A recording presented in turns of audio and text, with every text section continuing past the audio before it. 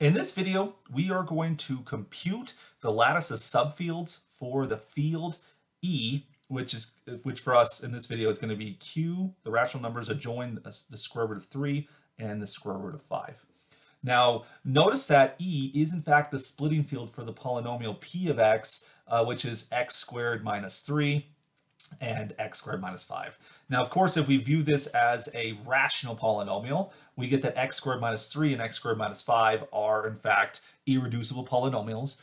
They're quadratic, so we can check by the rational roots theorem. The only possible roots would be plus or minus 3 and plus or minus 5, respectively. That doesn't work. You could also use Eisenstein's criterion to show, since 3 and 5 are prime numbers as integers, that these polynomials are irreducible. Okay, now, of course, P of x, if we think of it as a polynomial over E, then these polynomials actually factor. You're going to get x minus the square root of 3. You're going to get x plus the square root of 3. You'll get x minus the square root of 5. And then you're going to get x plus the square root of 5, like so. And so we see that this polynomial does, in fact, split over the presumed splitting field E in that situation. And so, yeah, that's what we're going to get here. We get 4 possible roots for this polynomial. We're going to get plus or minus the square root of 3, and we're going to get plus or minus the square root of 5. And so if you view these as complex numbers, right, the complex field is, in fact, an algebraically closed field by the fundamental theorem of algebra. So every rational polynomial will split inside of C. And so oftentimes we go to the complex numbers to try to understand what the roots of these polynomials are. And so this polynomial P has 4 roots. There's the square root of 3, negative square root of 3, square root of 5, and negative square root of 5. And notice that our field E contains exactly those 4 elements, right? Because if you contain the square root of 3, then you're going to contain negative square root of 3. It's additive inverse. And if you have the square root of 5, then you're going to contain this negative square root of 5. So we see, in fact, that E is the splitting field for P, because this is the minimal extension of where we adjoined roots of P to Q, and we got this. We didn't have to adjoin all 4 of the roots, because as the roots come in these additive inverse pairs, once you took one from each, then you got the other. And so I want to mention that because of the factorization of P right here into 2 irreducibles, you'll notice that these 2 numbers here, the square root of 3 and negative square root of 3, these are conjugates of each other, because they have the same minimal polynomial, because that's x squared minus 3. And likewise, plus or minus the square root of 5. These are likewise conjugates of each other, because, again, they have the same minimal polynomial, x squared minus 5. So there is this relationship between the two. The two are very much close to each other in that regard. So to make conversation a little bit easier, we're going to introduce some other notation here. So we're going to introduce the field F1, and this is going to be the field Q adjoin the square root of 3. We're likewise going to introduce the field F2, which is going to be Q adjoin the square root of 5. And so I want to analyze these fields for a moment.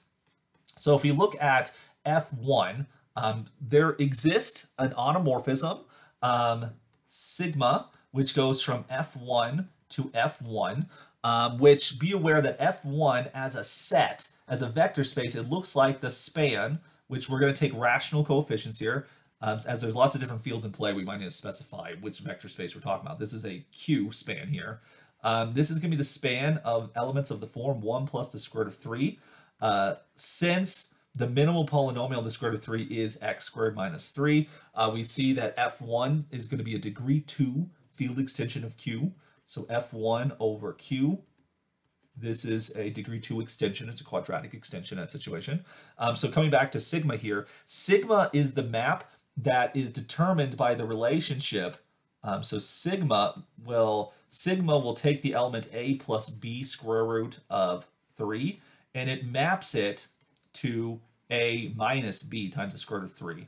Now, in a previous algebra class, like college algebra, intermediate algebra, so like Math 1050, Math 1010 at SUU, you would call this the conjugation map, right? You're replacing the number a plus b square root of 3 with its conjugate, right? This notion of conjugate is trying to generalize that concept. We're replacing the number with its conjugate.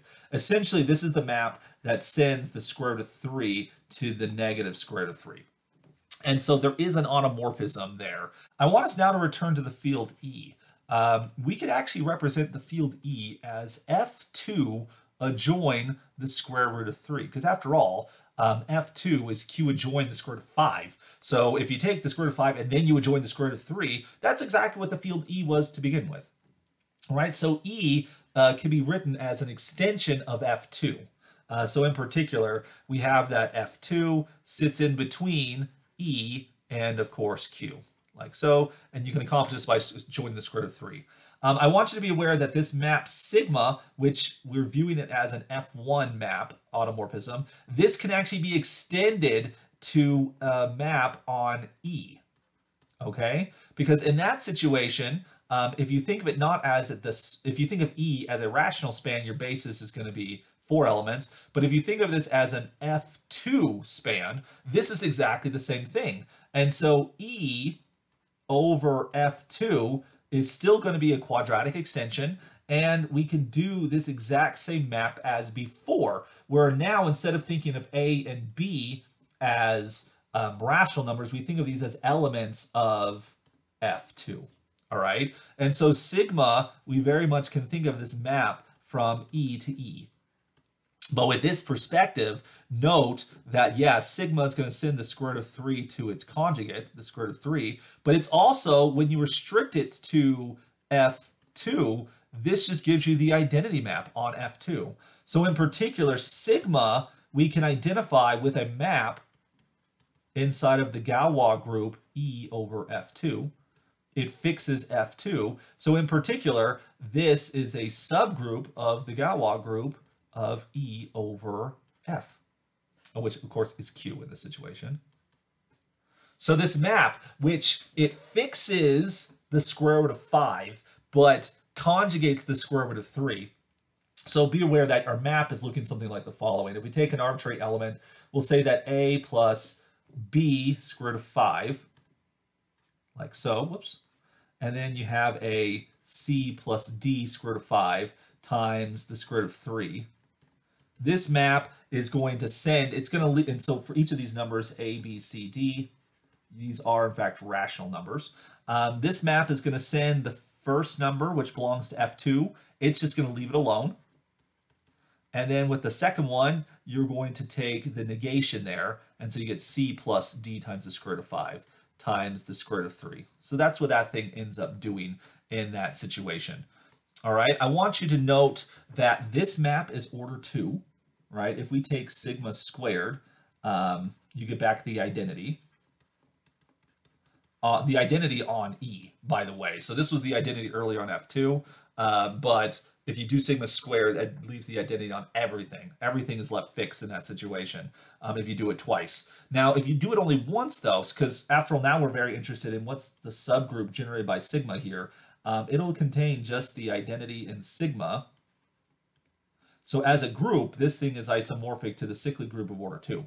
I'm interested in what is the fixed field associated to this this map sigma right here, because notice when you look at this expansion right here, we have this A plus B times the square root of 5.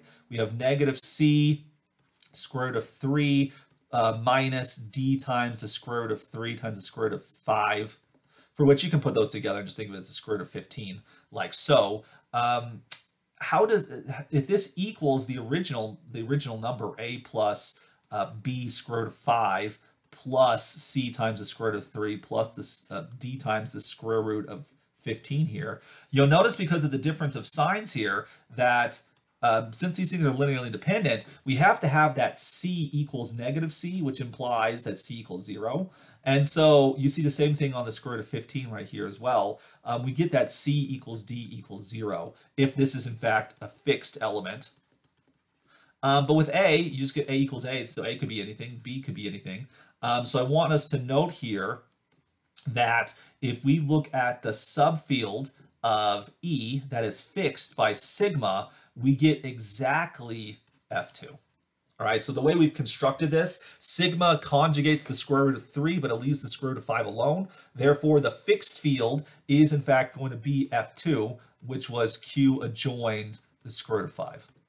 All right, so that gives us one of the automorphisms in our Galois group. I want you to be aware that by a similar reasoning, we have some map tau, which is a map from E to E. For what's it going to do? It's going to send the square root of 5 to negative square root of 5, like so. And it's also going to leave tau when you restrict it to F1 now. It's going to give you the identity in that situation, the identity on F1.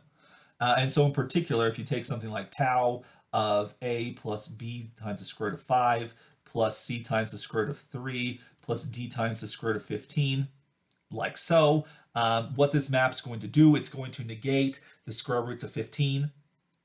And so you end up with, in this situation, a minus b times the square root of 5 plus c times the square root of 3. Now, as the square root of 15, it's the square root of 5 times the square root of 3, so that square root of 5 gets replaced with a negative square root of 5, so it also will conjugate the square root of 15, like so.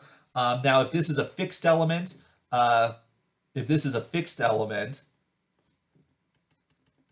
a comment there about that. If this is a fixed element, then this should equal a plus b times the square root of 5 plus c times the square root of 3 plus d times the square root of 5, which of course, as these are different signs, their coefficients would have to be 0. B and d are both 0. And so then you have no restriction on the choice for a coefficient A, no restriction on the coefficient for C. So in that situation, we see, in fact, that the fixed field associated to the subgroup of tau is going to be F1, which is Q adjoin the square root of 3. Again, just like with sigma here, notice that tau has order 2 as an automorphism. If you do it twice, you get back the identity right there. All right, so with that said, let's make a few other observations here. Let me move on to a new page here. So what do we know? So we have that the Galois group of E over Q, it contains the identity. It contains this element sigma. It contains tau as well. I'm not sure I wrote them in the different order, right? And there's potentially some other things going on inside of that. We'll come back to that in just a second. I claim that we know the order of this Galois group. The order of the Galois group is in fact equal to, well, since it is a Galois extension, this is going to equal E over Q, the degree of that extension. Well, how big is that? Picking one of your favorite of the intermediate fields, so take E over, say, F1 here, and then F1 over Q. We can factor in that way because, like we already observed, these fields F1, F2 sit in the middle. So you have E, it contains F1, it contains Q. We could also done F2, wouldn't make much of a difference. Now, F1 here, of course, is Q adjoin the square root of 3, and the middle of the polynomial we mentioned was x squared minus 3. So this degree is 2 because we adjoined a quadratic element to it. Now, I claim that when it comes to this one right here, this extension is the same thing as the degree of F2 over Q. And the reason I say that is because E in that situation, well, we'll leave that on the screen here. The reason I say we can do that is because in this situation, E is actually equal to the field extension F1 adjoin the square root of 5. We did it the other way around before, but this one's also true. So E can be formed by extending F1 by adjoining the square root of 5. And the square root of 5 does still have as its minimal polynomial x squared minus 5. Its minimal polynomial over Q is x squared minus 5, which means that its minimal polynomial over F1 has to divide x squared minus 5. As this is a quadratic polynomial, if it factors at all, it has to split, and so that would mean that F1 contains the roots of x squared minus 5. That is, F1 would have to already contain the square root of 5 or the negative square root of 5, which it doesn't have that. You can argue that in fact that F1 does not contain any square roots of 5 whatsoever. So this is a proper extension, so it's going to have to be degree 2 as well for the same basic reasoning. And so when you put this together, the Galois extension has degree 4, which means the Galois group has order 4. Now, how many groups have order 4 in general here, right? If we take our Galois group of E over Q, I'm going to call it just G for short. I hope that's okay right now. I'll do curly G right here.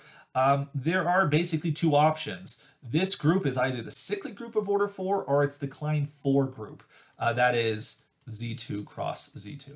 So those two options. And so it turns out with the information I have already, I can determine which of these two groups we have. Because notice, clearly we have the identity, but our Galois group contains two automorphisms of order 2. Which of these groups can do that? Well, the Klein 4 group has 3 elements of order 2, but the cyclic group, though, has 1 unique element of order 2. Besides the identity, the other 2 elements of the cyclic group are elements of order 4. And so it turns out that our Galois group can't be cyclic because we have too many elements of order 2. And as such, it turns out that this means that the Galois group has to be the Klein 4 group in this situation. So ding, ding, ding, ding, ding, that's what we have here. Our Galois group is in fact equal to the Klein 4 group. And that tells us that the 4th element we haven't accounted for yet has to be the product of the other 2 elements of order 2. So our Galois group is going to be 1, tau, sigma, and sigma tau. So what does sigma tau do though, right? If we look at that, sigma tau or tau sigma, it turns out while functions in general don't commute, these ones will. If I take an arbitrary element, a plus b root 5 plus c root 3 plus d root 15, let's apply these two. Tau is going to conjugate the square root of 5, thus also the square root of 15. So this is going to give us a minus b root 5 plus c root 3 minus d root 15, like so. Then what does sigma do in this situation? Sigma conjugates the square root of 3, for which in that situation, then you're going to get a minus b root 5. Sigma does nothing to that. You're going to get negative c root 3. But then the square root of 15 will be conjugated again, because again, the square root of 15 is just the square root of 5 times the square root of 3. Tau negated the square root of 5. Sigma's going to negate the square root of 3. And so when you do them together, you're going to actually do nothing to the square root of 15, right? So notice that the elements that got their coefficients changed, the b is now a negative b and the c is now a negative c on the square root of 5 and the square root of 3. The square root of 15 actually was left alone. It has the original coefficient here. And so if this is supposed to be some fixed element, so this is what sigma does. Sigma will conjugate the square root of 3 and square root of 5, but not conjugate the square root of 15. Tau, remember, conjugates the square root of 5 and square root of 15, and sigma conjugates the square root of 3 and the square root of 15. All right, so that's what's happening here. If this were a fixed element, this is supposed to equal a plus b root 5 plus c root 3 plus d root 15. Well, like before, we see that you have to have b and c both equal 0, so they're going to vanish. And so we see that the fixed field E sub the subgroup generated by sigma tau here, this is going to fix the field Q adjoin the square root of 15. The square root of 15 is the thing fixed by this element. And so we're going to call this field F3 for the sake of discussion here. And so I want us then to see what are the lattices that we have then constructed with regard to the Galois correspondence. Let me draw the fields over here. So our top field was Q adjoin the square root of 3 and the square root of 5. There's the base field of Q, and then we've discovered there were 3 intermediate fields. We had Q join the square root of 3, which we called F1.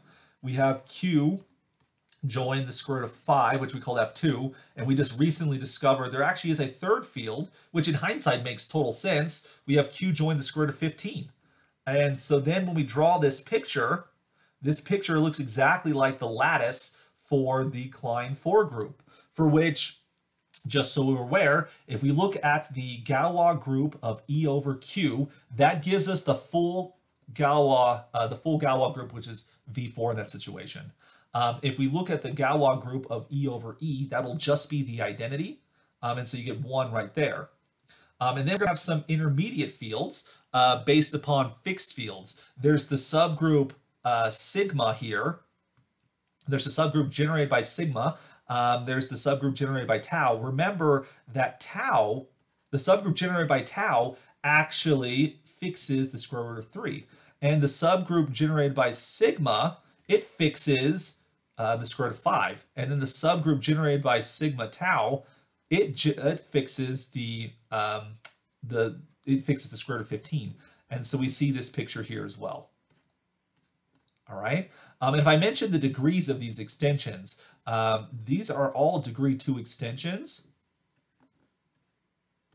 And we see the same correspondence happening over here. We have 2, 2, 2, 2, 2, and 2. And so we see this correspondence between the lattices. Now, this example can be a little bit deceptive because the lattice for the Klein 4 group is the same top down versus bottom up. That is, if you flip the lattice upside down, you get the exact same picture. So it can give you this misconception that the correspondence looks like this. This field corresponds with this subgroup, and this field corresponds with this subgroup. The bottom coincides with the top, and the top coincides with the bottom. So you do flip this thing upside down. And so therefore, this extension coincides with this one down here. You flip it upside down. And this extension coincides with this extension right here. And lastly, this extension coincides with this one. But there's so much stinking symmetry happening right now, it can be a little bit deceptive. Now, this example, we worked with the square roots of 3 and the square roots of 5, but there's nothing particularly special about those square roots. In fact, the example could have been done where you take the square root of some number p and the square root of some other number q, which basically we just require that p and q are not themselves perfect squares, and we require that the GCD between p and q is 1, so we want them to be co-prime. For which, this would work if p and q are both prime numbers like 3 and 5. And this actually gives us what we refer to as a biquadratic extension of the rational numbers. And it turns out that with the right assumptions, that the Galois group of a biquadratic extension of the rational numbers will always be the Klein 4 group. If you kind of botch some of those assumptions I just mentioned, then you'll get a subgroup of the Klein 4 group, or I guess maybe it's a quotient group. But whichever one it is, we might get like a Z2 as your Galois group. And these are biquadratic extensions of the rational numbers. If you do other fields, you can get things similar to this. And so this is a very well understood and one of the simplest types of Galois groups to study that are beyond just a simple extension you just throw on one square root. So this is a good example to get started with, despite the fact that one might be confused with the Galois correspondence because the lattices have symmetry from top to bottom there.